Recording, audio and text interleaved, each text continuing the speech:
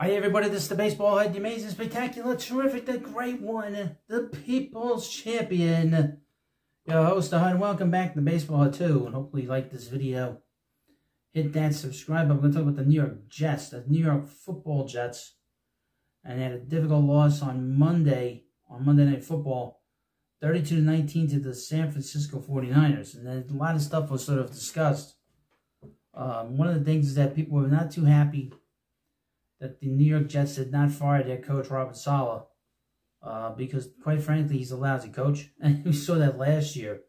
Even though they lost Aaron Rodgers in the first series, the first game last year, they were not a good team. And based on the fact that they weren't well coached. So they came out not too fresh during this game. And there's a lot of takeaways that people sort of going through the last 24 hours.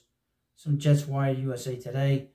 5 takeaways from the Jets' 32-19 loss to the 49ers.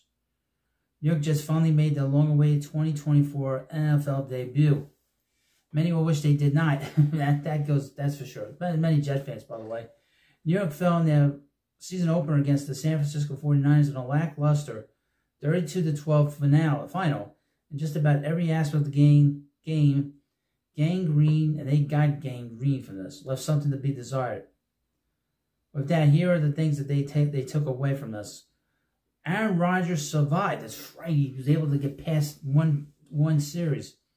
It was absolutely not the Aaron Rodgers 2.0 debut that anyone in New York was hopeful for.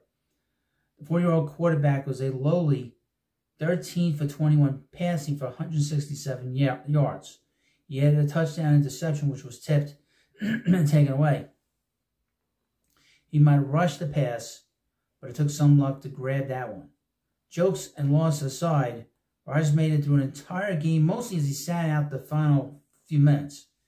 After the way his first season with the Jets ended, above all else, there's still hope after one game played. At least the Jets still have that. That's absolutely right. Lost in the trenches. When it was on offense or defense, the Jets did not look good in the trenches.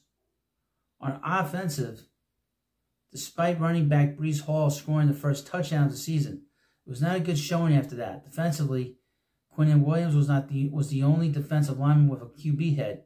Both sacks on 49ers quarterback Brock Purdy came from defensive backs. Most notable, San Francisco running back Jordan Mason had 147 rushing yards, and a touchdown. Maybe that caused the Jets to take their foot off the gas, but that cannot be the case. The edge was rarely set by the defensive line, making it all too easy for San Francisco. While Hassan Reddick, who is holding out, is not known as a run stopper, this showing bodes well for his efforts to get a new contract. The Jets' defense allows plenty. It was so bad. The Jet defense was terrible. The Niners had 8 straight drives, which ended up with points on the board. The Jets' offense did little to help their defense. That is fair to say. But when a team claims to be one of the NFL's defensive units' best, they said they were the best of all time last year. That cannot happen, especially against a team that was without their star playmaker, Christian McCaffrey. And McCaffrey might not be playing this week. At the least, Jets fans and head coach Robert Saleh will hope this punch in the mouth is a wake-up call. You just started the season. You're looking for a wake-up call. You have to play better opening night. To play well every night. The run game does not complement. The offensive line play was noted, and the run was specifically affected by that. While Aaron Rodgers' return was not up to par, not establishing a rushing attack never happens and never helps. The 49ers have top-tier defense, which is why the Niners have worked their way to the Super Bowl as recently as last season. As Hall of Fame as Rodgers is, that's going to put the entire unit behind the 8 ball. This being essentially his first game with gangrene made the effort even tougher.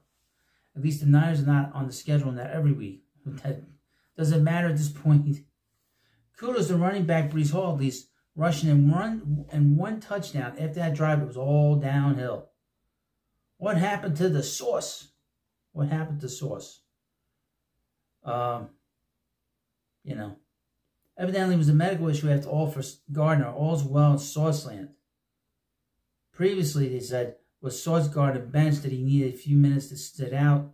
Something happened that needs to be addressed. According to ESPN broadcast on Monday, Gardner sat out and had nothing to do with a medical issue, which it is. And he's their best defensive player. We know that. And waving the white flag is another interesting thing. It was a disheartening game. Cherry on top was waving the white flag. The Jets decided to pull Rodgers and Tyrod Taylor finish the game at quarterback. It's not the look anyone in New York expected. And that could be a disheartening moment that lingers since the narrative heading into Monday was changing the reputation of this team. The Jets will hope otherwise. Oh boy. And we know him from the Giants. Because he was the Giants quarterback a good portion of last season. And he's terrible. He's a terrible backup. He's not much better than Zach Wilson, by the way. You know, he's not much better. Why they signed him as the backup beyond me. And he's bounced around. I saw him enough time. He makes a lot of mistakes. Throws the ball, you know, he's always throwing pick sixes. It's terrible. Doesn't make good decisions. The only thing he's good at is running. Just have him as a running back. Or wide receiver. I don't know if he catches the ball, but he's terrible. But we'll see how the Jets do next week.